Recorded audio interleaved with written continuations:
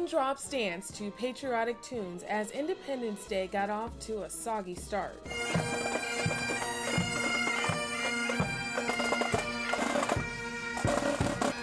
A sea of umbrellas filled the Mount Vernon Place squares to celebrate the 200th birthday of Baltimore's Washington Monument.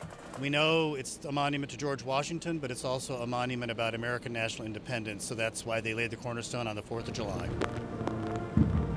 The iconic monument just underwent a $5.5 million restoration and reopened to the public in honor of the bicentennial. That's a reason to celebrate, and the day's festivities included music, food, and games.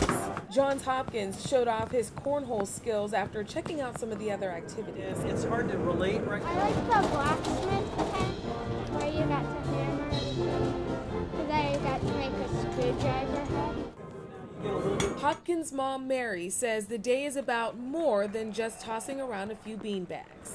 The history is a big part of something that we're interested in as a family. So, and it's one of the things we like about living in Baltimore, that there's so much history here.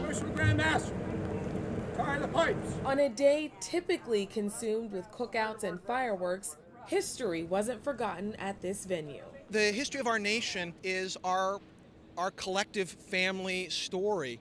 And so if you know where we came from, you have a better idea of why we do things as a nation and where we might go in the future.